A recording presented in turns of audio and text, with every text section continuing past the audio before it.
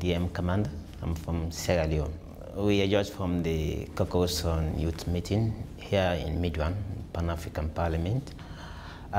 Today we dealt with the minute of the last meeting that talks about mostly of the Memorandum of Understanding between the African Unite, NGO based here in South Africa, that has decided to work with the Caucus on Youth on diverse issues regarding the empowerment of young people, and especially MPs that are advocating for the young people.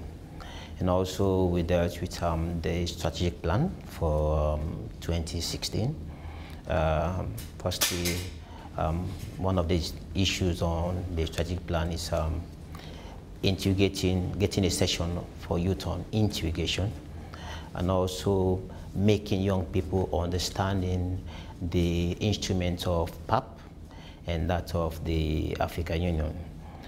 Those activities are slated for either in May or in August, when we'll be here in Midwan again for the other session. Definitely, you know, the young people, either they had negative thinking about MPs here in PAP, or even about the continent as a whole.